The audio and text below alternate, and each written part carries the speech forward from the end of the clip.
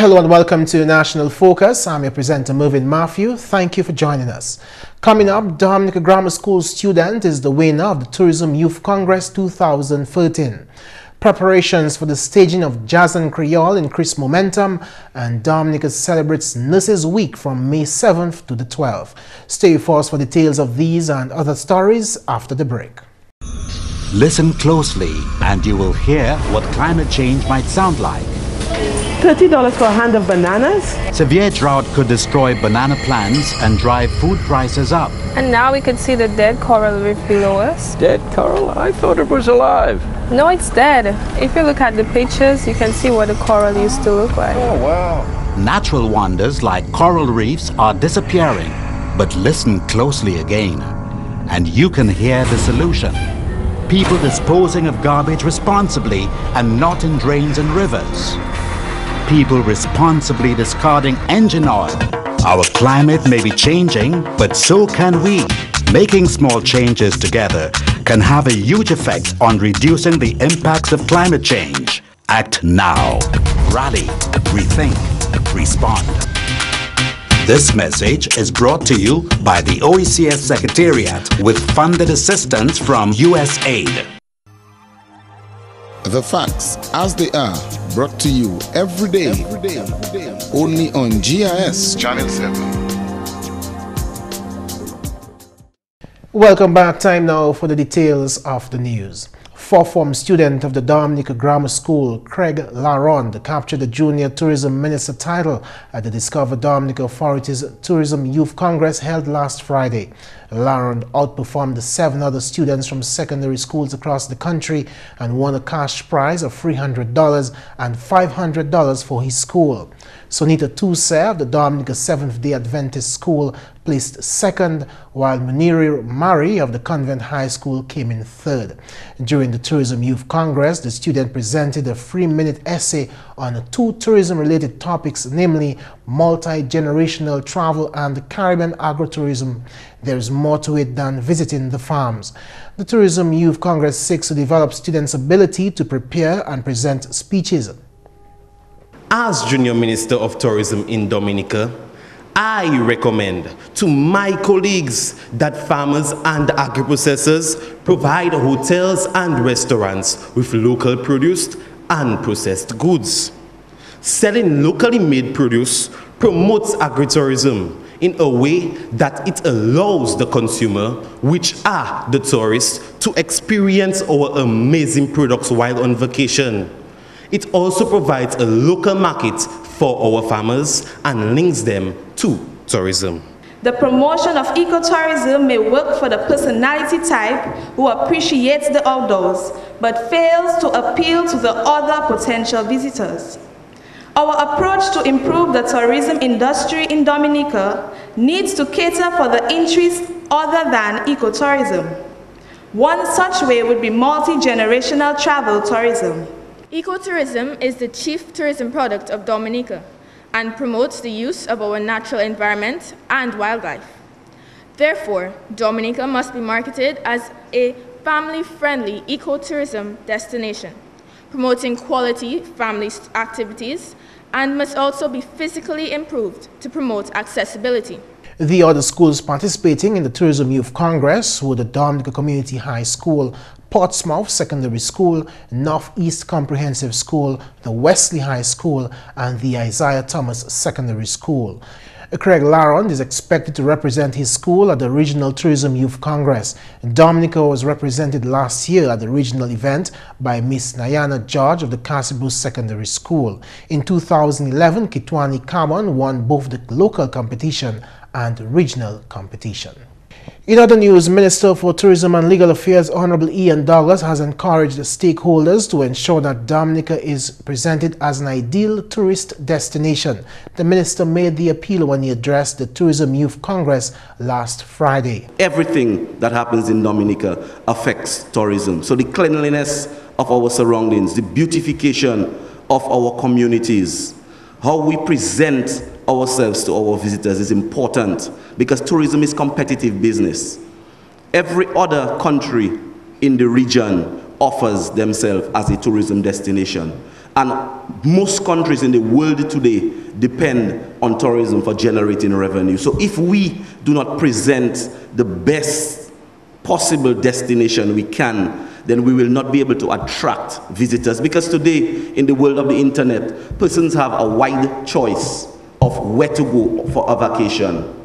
And so when they go on the internet and they research your destination, it must be the best destination. But it can only be the best destination based on what we do on the ground, how we present Dominica and how we take care of what we have. The minister believes the staging of the Tourism Youth Congress will increase the awareness of the Dominica's youth on the importance of tourism to Dominica's development. We want to start with the students because we want to start from the very beginning, and the beginnings at our schools. We want the children in preschool, in the primary schools, and of course you in the secondary schools to understand your role in tourism, understand how important tourism is to the future development of Dominica. And we want you to know that you can make a profession out of tourism business. There are numerous careers in tourism. You can study tourism right up to university.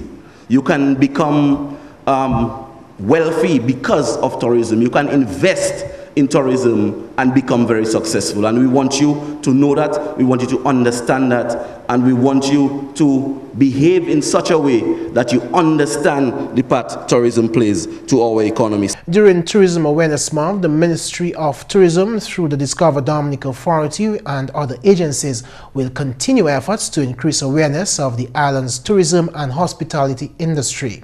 Other activities planned include Hike Fest, which will take place on May 11 and 18, Paint-a-Thon activity in Portsmouth on May 11 and 12, Jazz and Creole on May 19, Tourism Fun Day on May 26, and Service Providers Appreciation Day on May 29. The Discover Dominica Authority is once again presenting Jazz and Creole on Pentecost Sunday, May 19 from 2 p.m. at the Fort Shirley Cabarets. The event, which is preceded by a number of fringe events beginning May 15, is being held for the 4th consecutive year. Chief Executive Officer of the DDA, Colin Piper, told a news conference on Tuesday that Dominica's Jazz and Creole is being held as a means of attracting visitors from the neighboring French islands as well as the wider Caribbean to Dominica at this time of year. This event, Jazz and Creole, when conceptualized, was conceptualized to try to get May as a month where we could increase the number of visitors coming in. And as such, we know that events, especially in the Caribbean, help to move people around.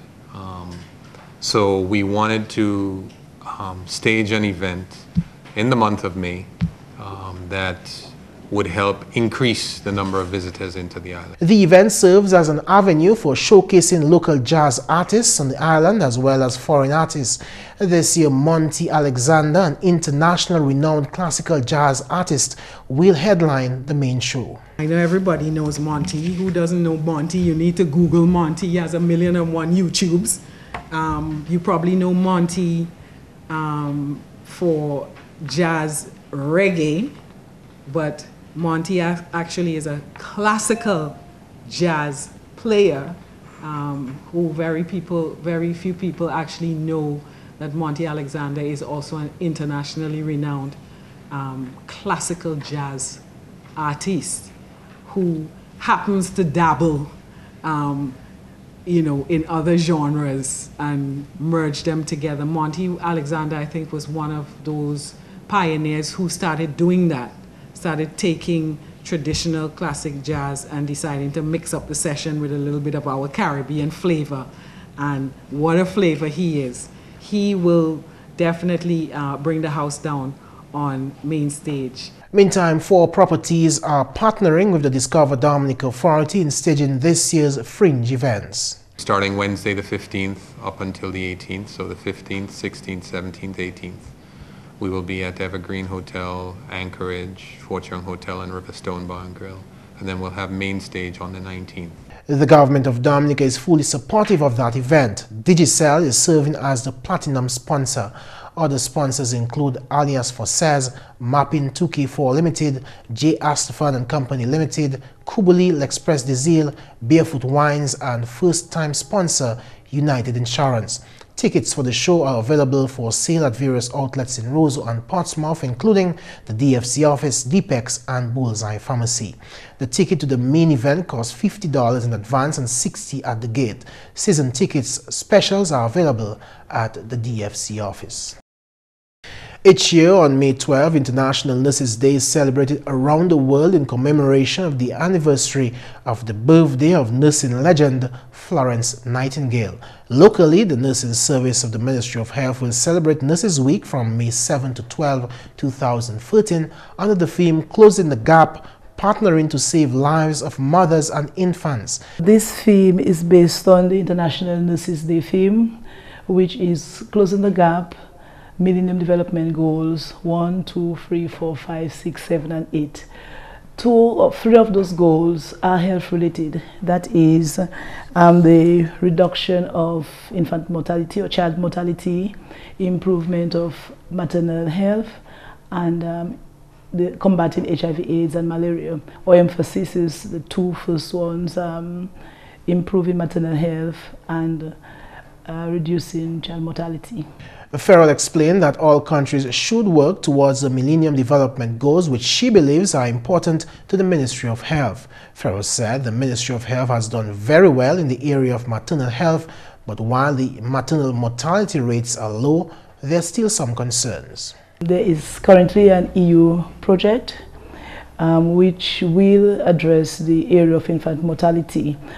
Several initiatives have already begun to address that situation. So we have had some intensive training for our medical and nursing staff in the area of maternal and child health, both from Princess Margaret Hospital and the various health districts, as well as we are in the process of reviewing our protocols and policies regarding maternal and child health in the Ministry of Health. As part of the week-long celebrations, organizers have planned a Customer Service Day on May 8. It's an opportunity for our clients, our customers. When we say customers, we are referring to our patients, our clients, the entire public. An opportunity for them to come in and interact with our nursing staff or general staff of the healthcare facilities, the healthcare institutions, that is both at Princess Margaret Hospital and the various health districts. An opportunity to learn more in terms of maternal and child health. You know, we will be having educational sessions by the staff, so the persons are able to come in, ask questions, get new information, you know, and feel free to interact with our staff. Ms. Farrell is convinced that the closer relationship between the public and the Department of Health will help to improve the quality of health provided. The bodies of deceased national football coach Kurt Hector and national player Noron John Hope were laid to rest on Saturday following a funeral service at the Laplin Roman Catholic Church. They walked past the open caskets. Some captured last moments, while some could not contain their emotions.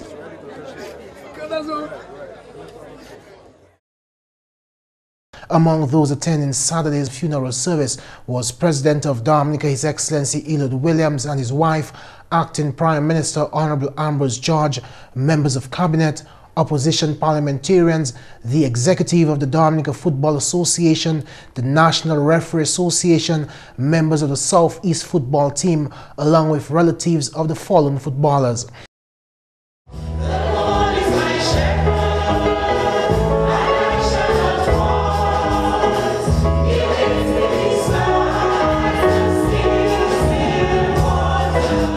Throughout his homily, Father Sharpley sought to bring comfort to the family. You have cried, you have mourned, that will linger. Noron and Kurt will not come back. But if you continue to hold on to the faith of our Lord Jesus Christ, your mourning and your sorrow and your crying will not be in vain.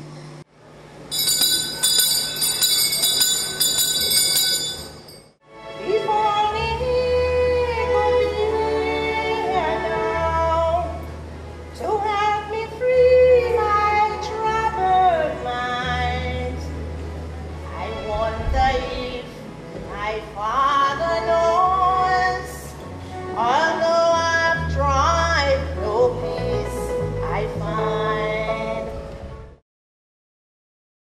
At the graveside, the caskets of the fallen footballers were carried by their peers, footballers with whom they once shared victories and losses within the field of play.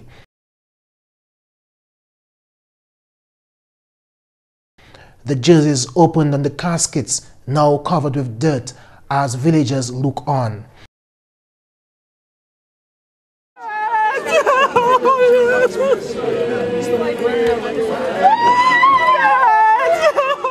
His Excellency President Elliot Williams laid the first wreath on the graves of Noron John Hope and coach Kurt Hector.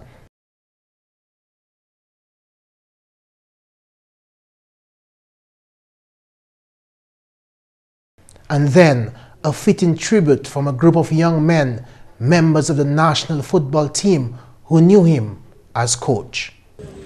Kurt left with us a game plan. Everybody knows what the plan is. You know what Kurt lived for, what Noron lived for. Guys, we must make that plan come to fruition. So everybody who is represented here today, please be reminded that we cannot break ranks. We need to move on. We need to go ahead for what Kurt and Noron lived for. Guys, more commitment must come from us, more dedication. As a matter of fact, this here must prompt us to take our football to a level. If Kurt is not here to see it, but let his memory live to see the football move. Guys, we need to work hard. We need to stay together as a team. We need to love each other, and let us continue to be the family that Kurt wants us to be. Do my best. For my coach. For my coach. For my country. For my country. For the national team. For the national team. Most of all. Most of all.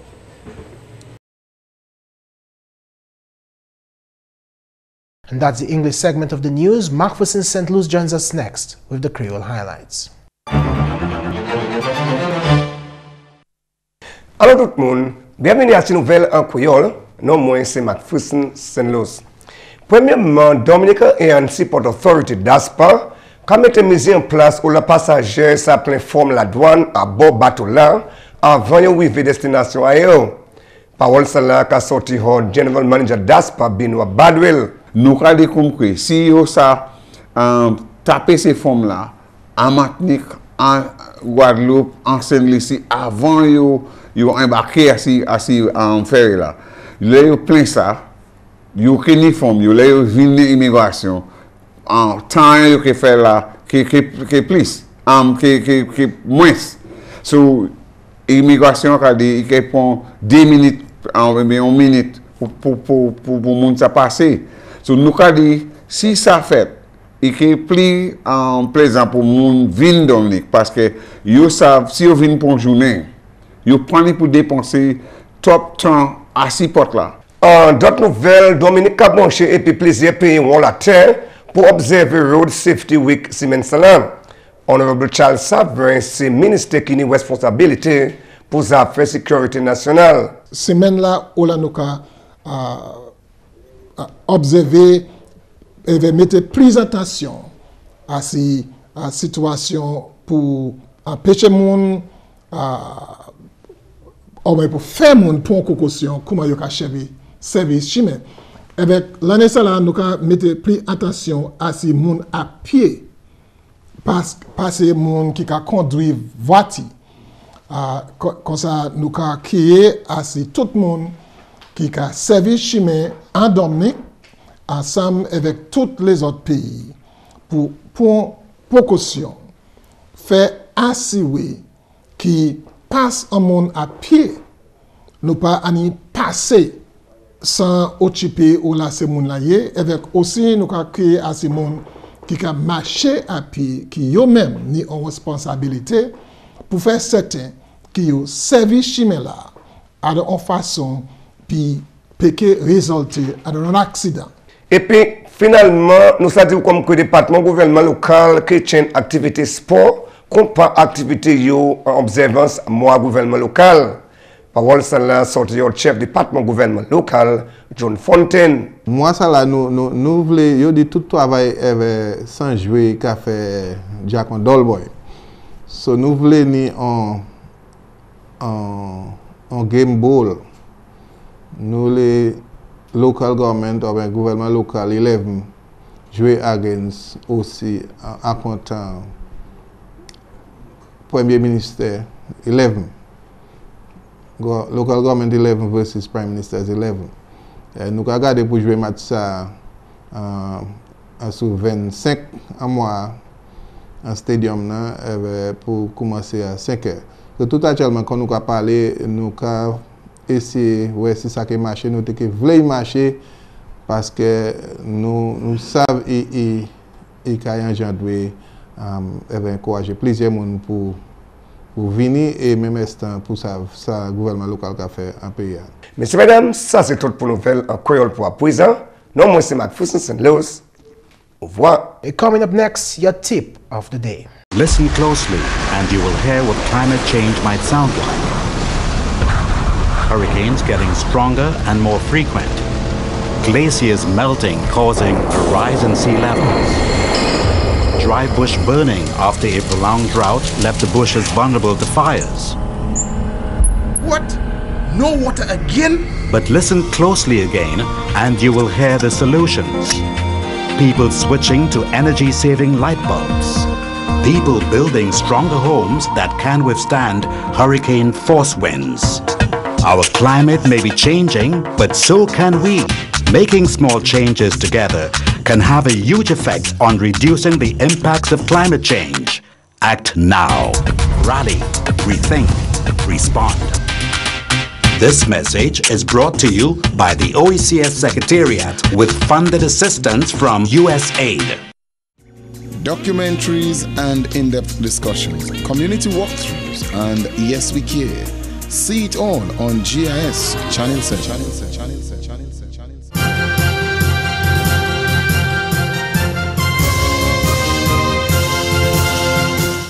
To improve your overall health, take a daily 30-minute brisk walk. This simple task will improve your cardiovascular health, increase your metabolism, and help control your cholesterol and blood pressure.